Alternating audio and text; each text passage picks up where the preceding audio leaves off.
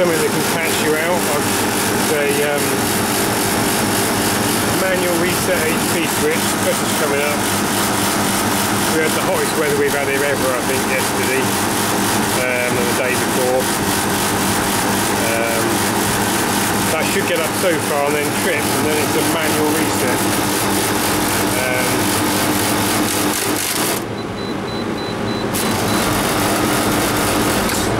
So what it's doing is that's chattering and not going off cleanly. It's a single phase compressor without not as much starting torque as a three-phase one. It goes off on HP, resets, and it can't start against that load, and then it's been tripping the 20 amp breaker in there. I come out the other day and it tripped, and we'd had a load of lightning and storms overnight, so we thought that's what had caused it.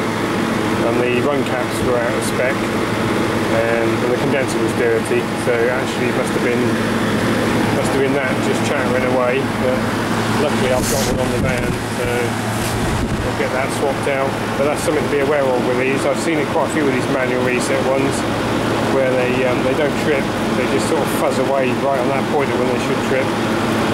And the auto ones can do it as well.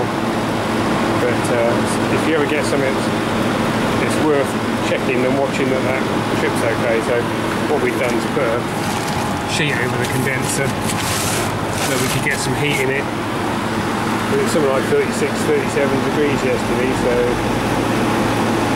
anyway, that's what we found. But that's just something to be aware of with these.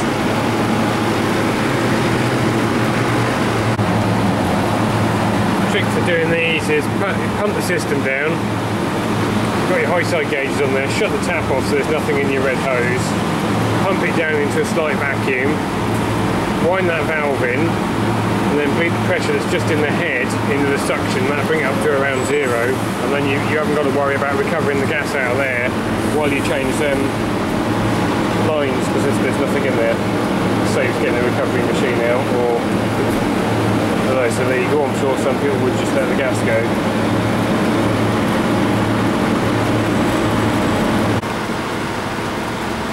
It's down to the vacuum.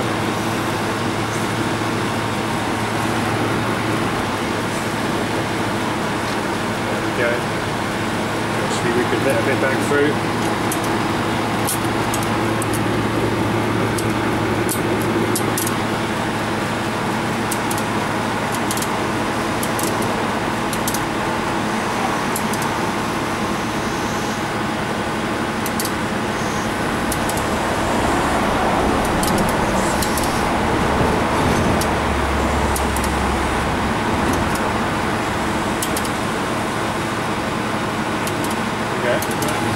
One PSI in there, so you just shut those two valves in and you've isolated the compressor, so you can change that.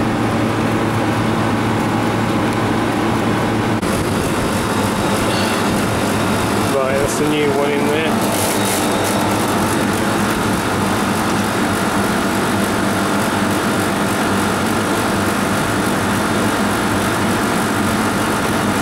Set around 26, 27 bar, I think. The scales are not that accurate on them.